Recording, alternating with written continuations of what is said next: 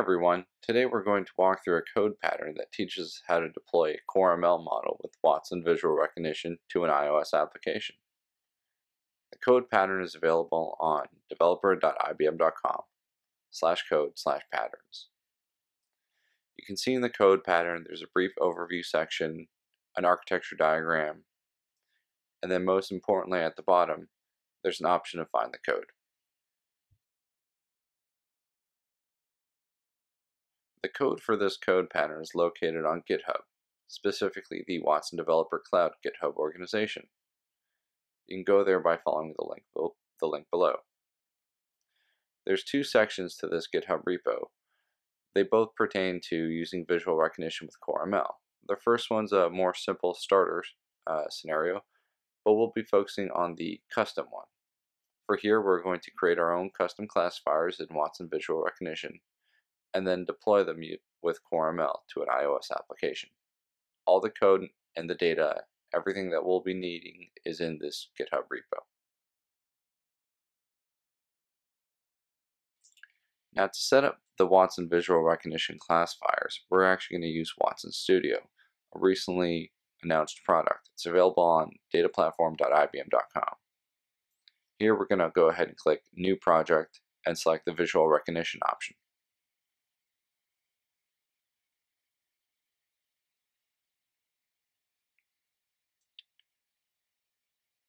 Now we're going to select a name and a description. And we're also you can see on the right that it's actually provisioned a Cloud Object Storage and a Watson Visual Recognition service for us. Alright, now our Watson Visual Recognition service is going to be available in just a second.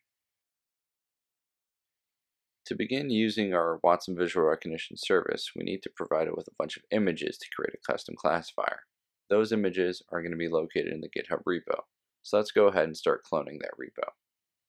We start by creating an empty directory to act as a workspace.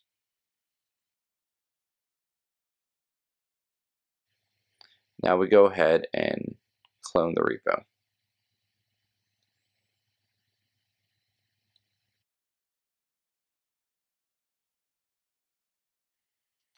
Now we're ready to start uploading images and creating custom classifiers. We go to the menu on the right hand side to select the files that we're going to load. Go to the correct directory of the cloned GitHub repo.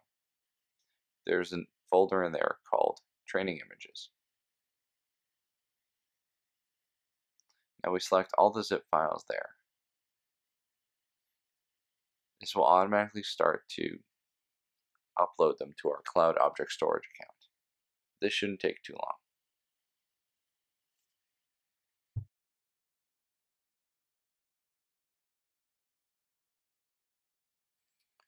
Once the progress bar is completed, we can then add each new set of images to the model to create a custom classifier. Do that by selecting the 3-button menu on the right hand side of each dataset and selecting Add Model. Each custom classifier will automatically begin to be trained.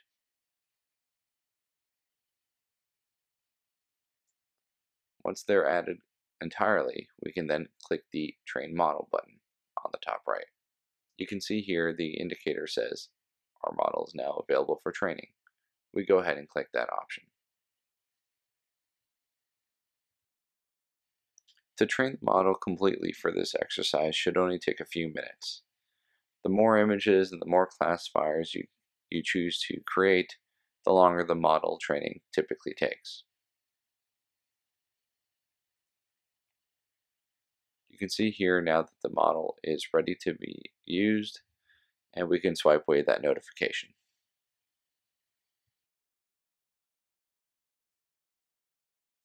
Watson Studio also has several built-in features that you can use. So for instance, if we click the Watson Visual Recognition service name, we see some options there at the bottom related to our custom classifier. We'll hit that test button. A bunch of information about our custom classifier shows up. Now let's go ahead and click that Test tab. Here we can actually upload photos directly to the tool Without having to create an application of our own, we're able to test our custom classifier. So here I'll drop in a photo of a USB cable, and you can see the confidence scores in there. Another really cool feature is the implementation tab. You can see here that code snippets are automatically generated for you. For instance, there's options for interacting with the APIs using curl, using Java, Node, and Python. They go over typical examples such as classifying an image, getting a list of classifiers. Included in this tab is now a section for Core ML. Here, it actually has code snippets on how to download the Core ML model and use it offline, and also how to list classifiers. These are all written in Swift. There's also an option to download the Core ML model locally. So now that we have our model created on the cloud, let's go ahead and start creating our application. So before we start changing any Swift code, we first have to install the necessary prerequisites. Let's go back to our GitHub repo and navigate to the CoreML Vision Custom directory. From here, we run the command carthage bootstrap --platform iOS. This will install any necessary dependencies and libraries, such as the Watson Swift SDK.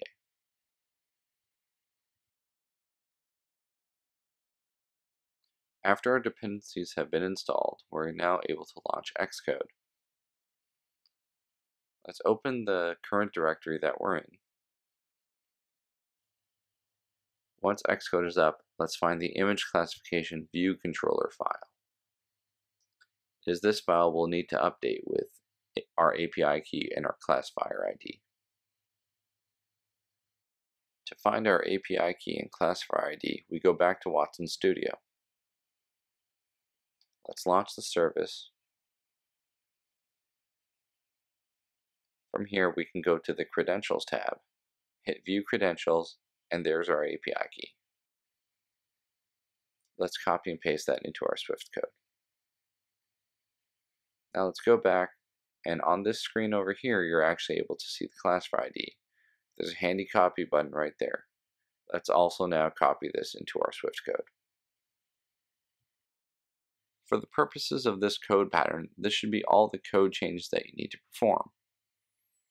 We're now going to go ahead and attempt to build and run the application. We'll select the play button on the top left. This should bring up a simulator of an iPhone.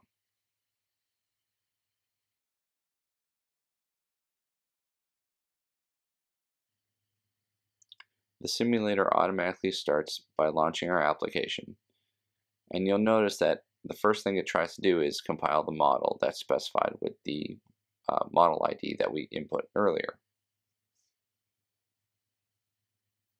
Now let's try to classify a photo. I saved a few images on the device earlier. The USB one is identified correctly, as is the HDMI cable. I also went ahead and downloaded a bunch of other images of cables, USB, HDMI, mini, and just for fun I also downloaded a DVI cable since we didn't have a classifier for that, but it kind of looks like a VGA cable. Now we can go ahead and test these images as well in our simulator.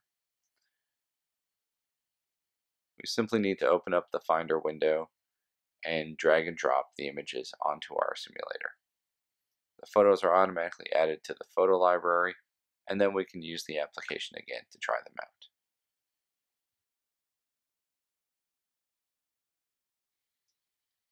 Here, let's go and select one of the new photos that we added.